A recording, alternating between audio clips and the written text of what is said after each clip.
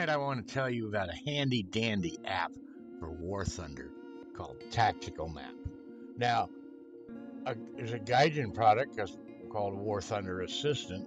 There's a ton of apps for War Thunder, how many displays and how much room you've got on your screen.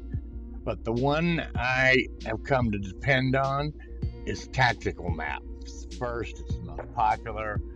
It doesn't have a lot of stuff besides just the map.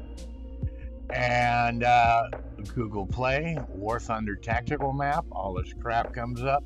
You get Tactical Map, third-party overlay, and it's installed. But you're not going to install it on your computer. You're going to install it. You can install it on your phone. Tablets are a little better. I have a Samsung Tab, Galaxy Tab E tablet. Don't use for much. It's I don't pay AT&T for it anymore. It's paid off, but I don't even have phone service to it. I just use it on the Wi-Fi, and it's a Wi-Fi connection. And you're going to want to download it to your phone or your tab, okay? Your tablet. And here it is. And what it'll do, through a Wi-Fi or USB connection, it connects to your computer and to the game through the port, depending on what your local IP address is. You have to know that. And then the port is 8111. And like I say, this is absolutely legal. In fact, you have to have the anti-cheat running to be able to use it. This is what it'll look like. You see, I got my Tab E here, and I even bought it a nice little stand. Spent $20 at the suction cup stand. It's right in front of my display.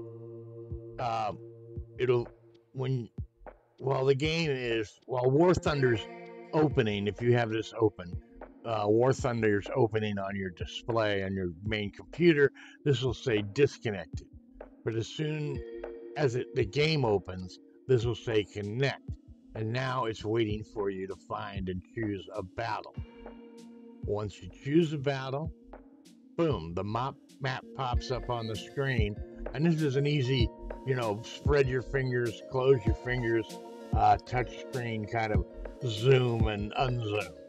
Now, on the newer maps, I'm thinking Port Moresby, there was a couple other, the grid patterns are right on. This has some remnants of arcade or realistic in it. It doesn't get the grid patterns right. What it does get is the positions of bases, your bases, uncovered enemy bases, the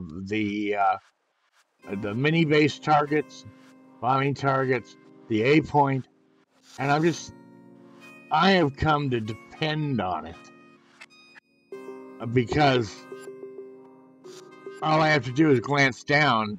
I don't have to bring up the map on the screen and not leave the game. So in the middle of a fight, I can glance down at that map.